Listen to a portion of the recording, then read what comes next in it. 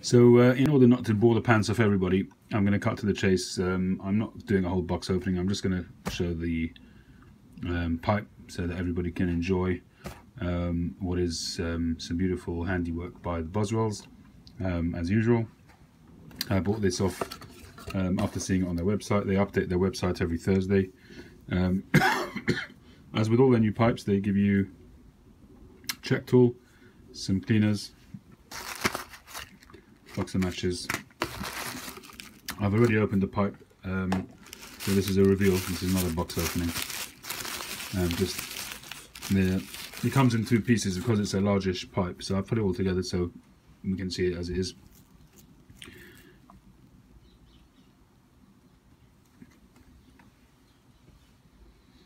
So, as you can see what attracted me here. Stunning grain, beautiful flame grain there. But more than anything, it's the bent. I love a bent pipe, and I just love the way the Boswells bend their stems. Makes every pipe of theirs that has that, I think you'd call that a saddle stem. It makes it a real chin hugger. Unusual shape as well. In the mouth, it's going to be, you know, if you're going to have that in your mouth like that, it's going to be pointing that way as opposed to like that. So that's unusual. Some nice bird's eye there. J.M. Boswell, 2016 USA. Nice deep bowl, tapered bowl. The bowl goes till around there, and the draft hole comes in a little bit higher up. So it'll be interesting to see how that smokes.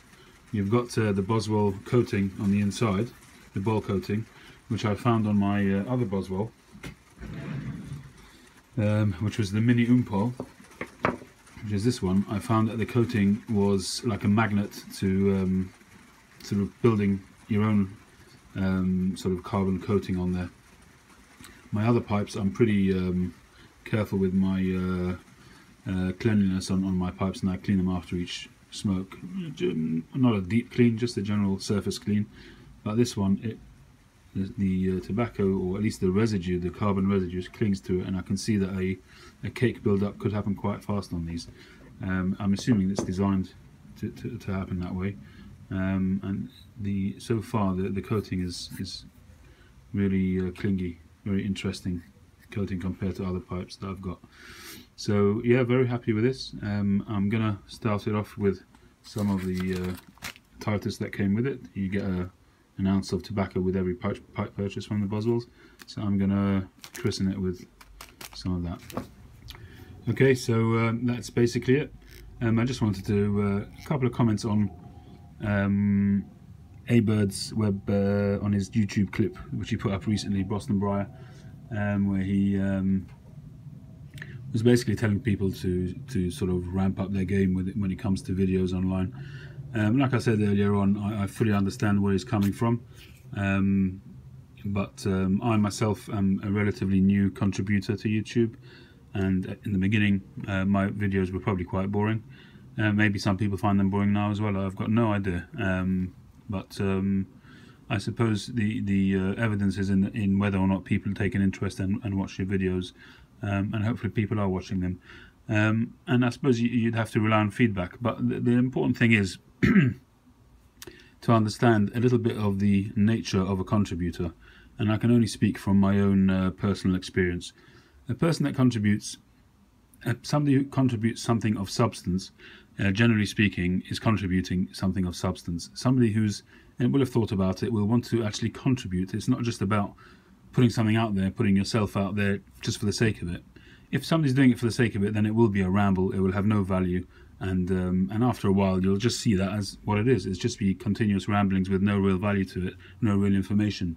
And even, you know, people who in society are altruistic and they do things for other people, there is always an element, however small, of I wouldn't say conceitedness, but that's the very nature of doing something altruistic, doing something on behalf of other people.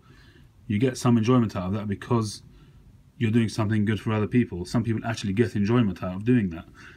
So the most altruistic, the most giving, generous person in the world will have a small element of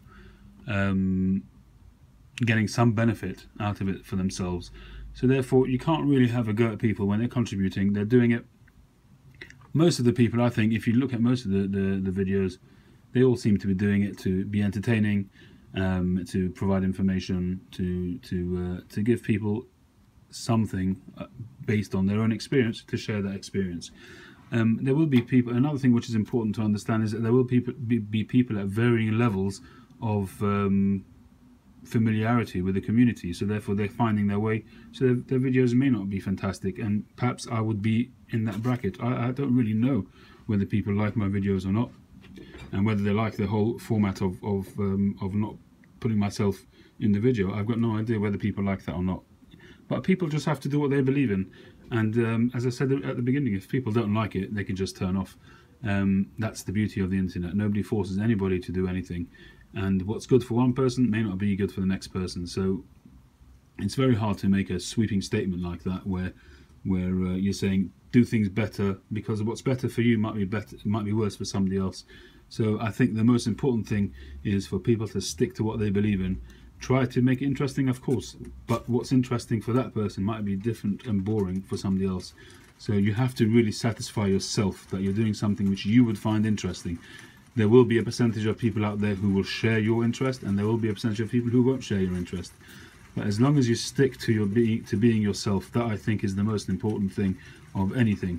When people go out there and they try to pretend to be somebody else, or they try to put on a different character, that's where the problems start, where people become inconsistent and people start to just try to mimic and pretend to be something that they're not. That's where I think I would be unhappy with that. Unless you're making it clear that you're an act and that you're a mimic and this thing. But as I said, the most important thing for me is for people to be true to themselves.